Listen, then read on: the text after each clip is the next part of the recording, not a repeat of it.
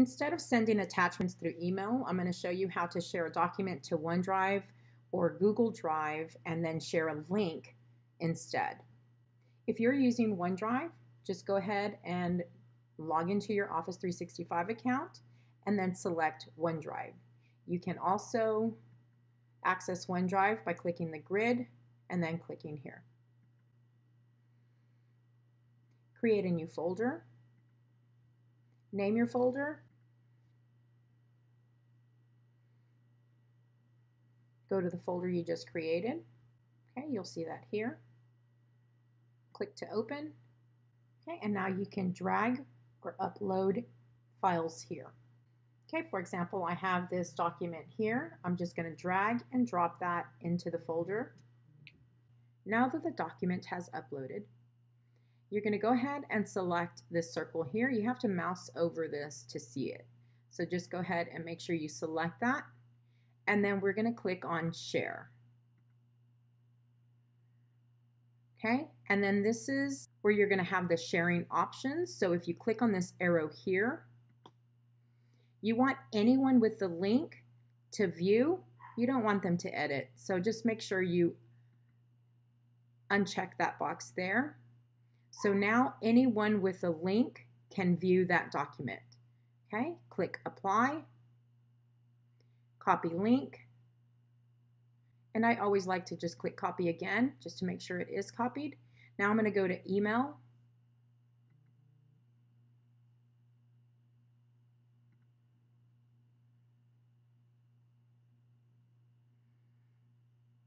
Select email access. Sign in. Okay, I'm going to go ahead and click new. And then all I have to do is type my message here. Command V to paste that link. And then it's ready to be sent to whoever you need this email to get to. So this way is just really simple. You don't have to attach anything that's going to slow down our email server even more. So just go ahead and share a link.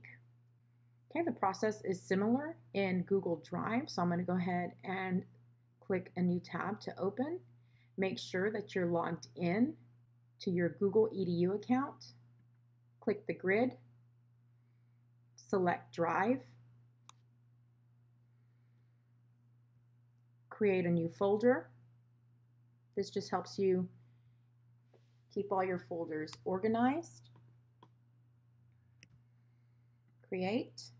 Okay, so now I can just double click to open, and then I can drag and drop whatever documents I need in there.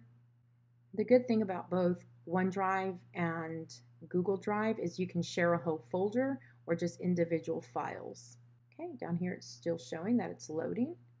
Aside from dragging and dropping, which I find is the easiest way, you can also select New, File Upload, and then go to wherever your file is saved to upload from there.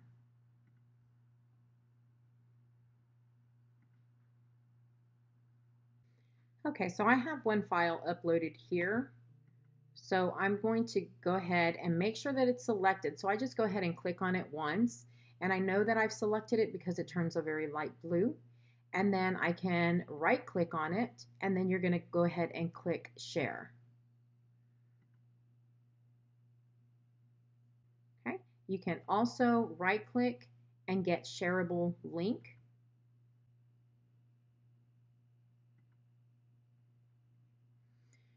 Make sure you select this on, and then I would go to Share Settings. Okay, this is where you need to make sure that your settings are public. So I'm going to go ahead and select More, because right now it's defaulted that only Calallen ISD faculty and staff can view this, and students. Okay, we want this public, so we're going to go ahead and select More. Okay, and then we're going to go ahead and select Public on the web. That means anyone on the internet can find and access. They don't need to sign in to view this document. And right here, anyone that has access to that document can view. All right, so you don't need to change that. All we want them to do is view it. Click Save. Okay, so we're going to go ahead and copy link, and then we can go back to that email, select new, type your message, and then Control V to paste. Okay, and this link is all you need to share with the parent to access that document. Okay, no need to attach.